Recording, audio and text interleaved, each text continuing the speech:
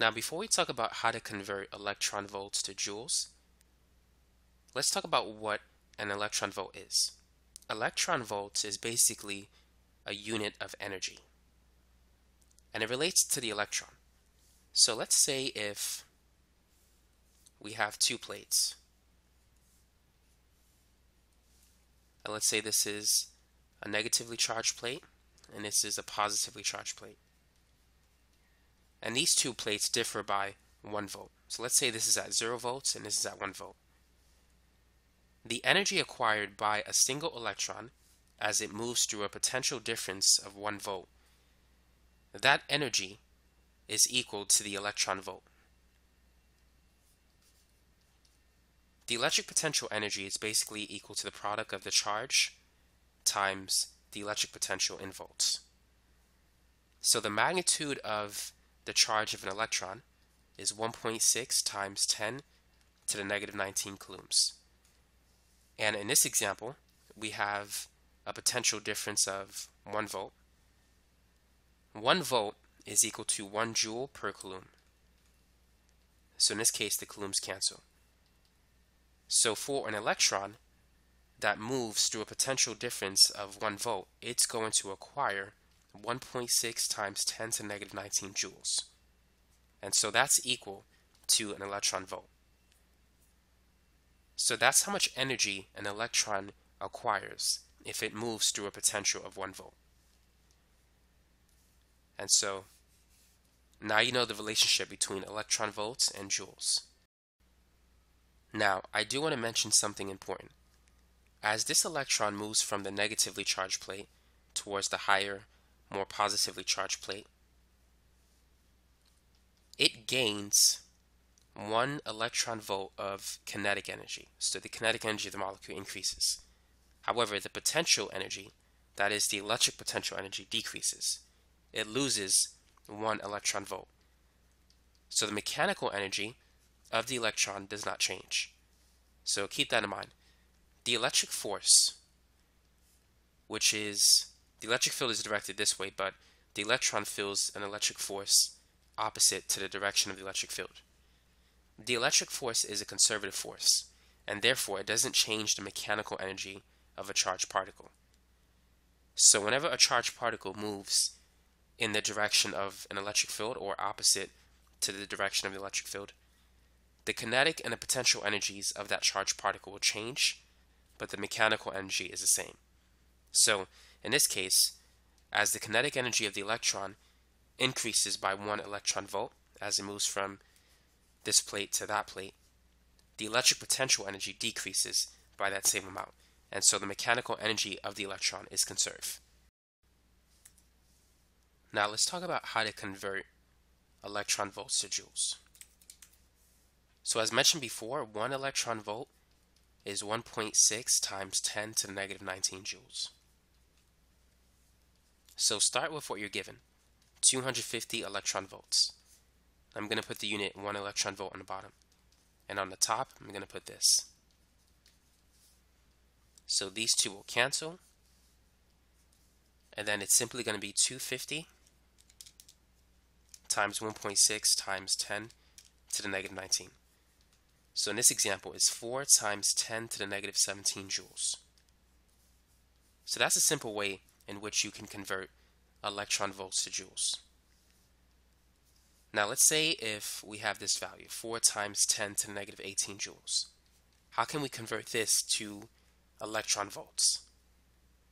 Go ahead and try this problem.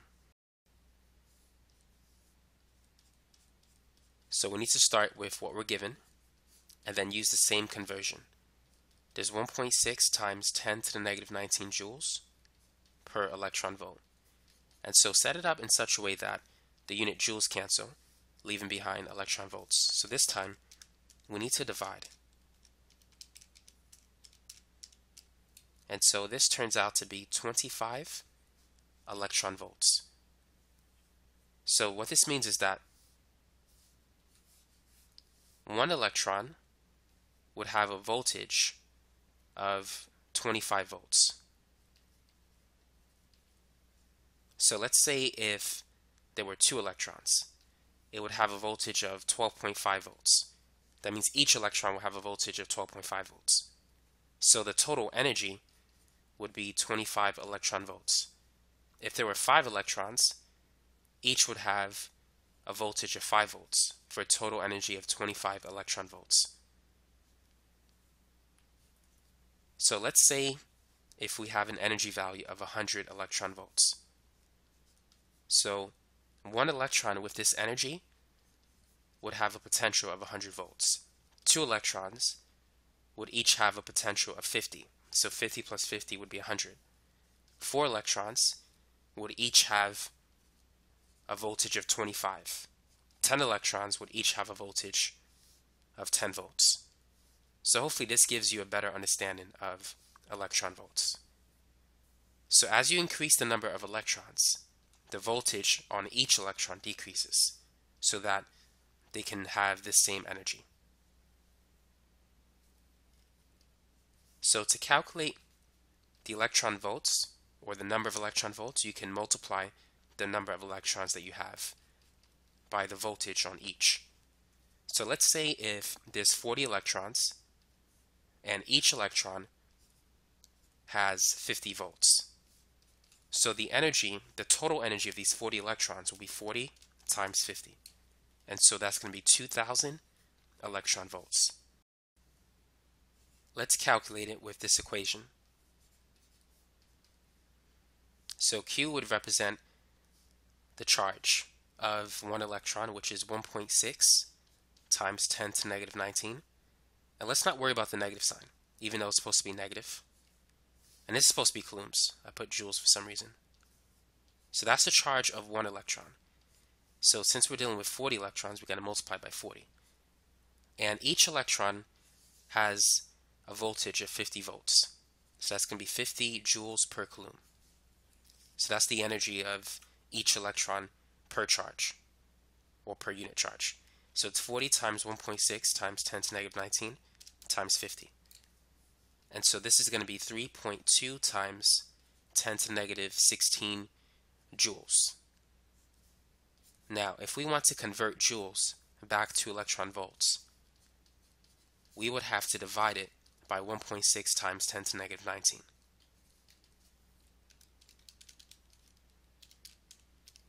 And this will give us 2,000 electron volts. So you can think of this value as being the number of electrons multiplied by the voltage on each electron. So let's say if you have a group of electrons and the total energy is 5,000 electron volts. If each electron has a voltage of 20 volts, how many electrons are there? So what's the number of electrons present? So let's see if we can come up with a formula. So the energy in electron volts is going to be equal to the number of electrons, all right, N sub E, times the voltage of each electron. So let's put V for volts. So the total energy is 5,000 electron volts. We're looking for the number of electrons, and each electron is 20 volts. So it's going to be 5,000 divided by 20. And so the number of electrons is 250. Here's another question for you. If 80 electrons travel through a potential difference of 500 volts, what is the potential energy change in electron volts? And what is the change in the kinetic energy in electron volts? The change in potential energy is equal to negative Q delta V.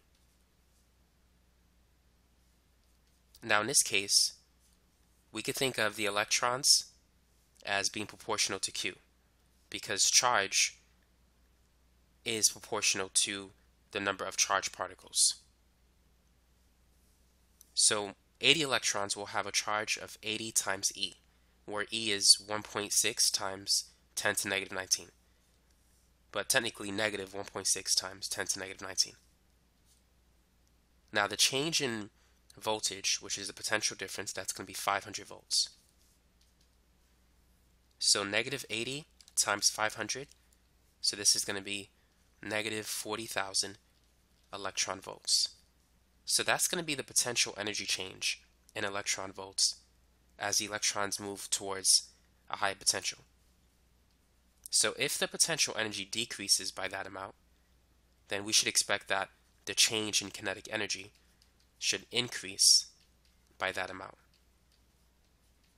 So it's going to increase by 40,000 electron volts. And so you could use this formula instead of that other formula I gave to calculate the energy in electron volts. If you have the number of electrons and also the potential difference or the voltage of the electrons as they travel from one point to another.